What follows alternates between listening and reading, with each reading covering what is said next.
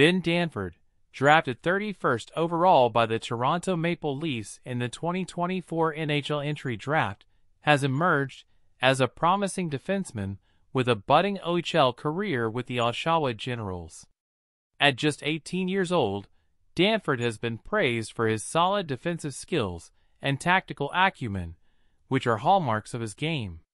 During the regular season, he recorded 1 goal and 33 points in 64 games, and contributed 10 points in 21 games in the postseason.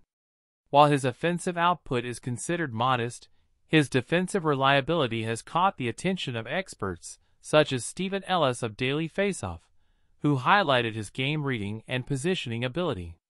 Danford is considered one of the Toronto Maple Leafs' top prospects, with the potential to develop into a key defensive piece, comparable to the development of Morgan Rielly, one of the franchise's current top defensemen.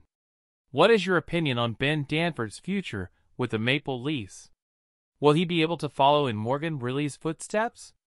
Leave your comments, and don't forget to follow for more updates on Maple Leafs prospects and the NHL.